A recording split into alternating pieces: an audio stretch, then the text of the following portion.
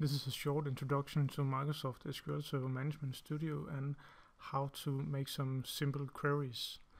When you boot up the SQL Server Management Studio, you may have the option to choose from your computer name and SQL Express, or you can do as I do here, just put a dot and then backslash and SQL Express to find the local server.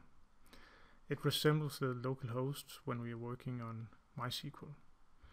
So I connect here and then I create my database, and my database here is called Paul app, and I click OK, and then inside databases, and I have my Paul app, and inside the Paul app I have the possibility to create a diagram that resembles a entity relationship diagram. I can create tables, views, and so on. I will just focus on tables right here, and then I will do some simple SQL statements. So I'll create a new table, and this table will have this answer ID, which will be integer because I would like to use it as my index, so I will not allow any nulls. And I can scroll down here to identity specification, and then here I can specify that this is my this is an ID. This is auto incremental. That means it will increment with 1 each time I create a new row. And then I will create this answer, and I will use the n varchar. That means I can use any kind of characters I would like to use, and I will not allow any nulls. So now I have a table, and when I save my table, I will call it answer. And I have now my table here, DBO answer. So I can look at the design. This is what I see here. I can select all the rows there are. I can edit the rows. That means I get the possibility to edit my data. And when now I have my dbo.answer, I can run a query on this dbo.answer. So I go to new query, and here I would like to insert into dbo.answer,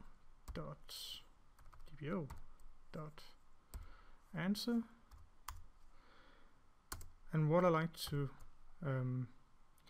put into is I will only enter something into answer. As we can see, I could also choose the answer ID, but I will not because this is auto incremental. And then I will put in PHP. Perhaps I ask for what is your favorite language, and this could be the answer.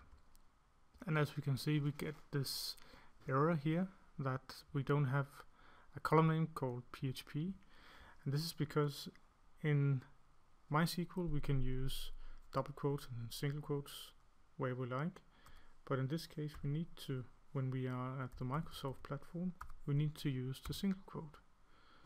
So now we can check here if it's working. Here we can check, is this working? Yes. This looks fine, and we can execute it, and it says that one row was affected. And perhaps we would like to add one gold.net, and perhaps one more set.net, and there was a guy who said JavaScript, and there were one who said Python, and somebody said Node.js many times. So let's have a look here what happened.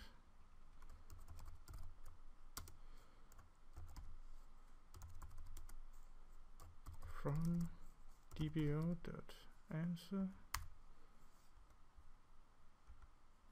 as we can see, we have PHP and we have many node in here.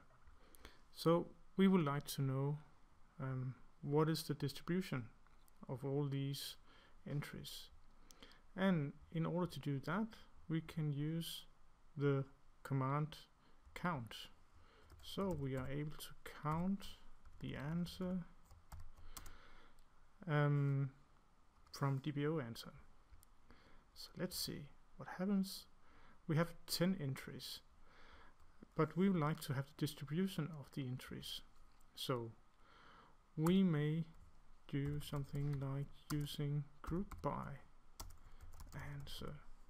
So when we group these counts by answer, we may see that now we have a distribution, but we don't know what refers to what. So we can put out what was the answer here. So now we can see that .NET gets 2 votes and Node got 5 and so on. And we can see here we have no column name here. So in order to give it a column name so we can refer to it when we have to put it out to the front end or whatever it may be, we can say count answers. So we execute it, we see now we have count answers here. And this was just a short demo of how to use the Management Studio, and it was also a short demo of how to make some simple queries within the Management Studio.